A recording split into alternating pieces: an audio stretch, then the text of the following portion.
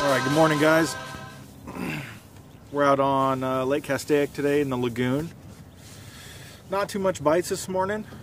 I've had a couple nibbles. Nothing big though, nothing substantial to keep me in a certain spot. Excuse me. Right now I'm trolling for my big guy, just slowly putting around, waiting for Zach behind me. He's chilling over there. Looks like we're going to hit one of these big points and then probably head over to the flats. Flats is where the fish have been bedding, so we'll see. See if we can make some magic happen today. And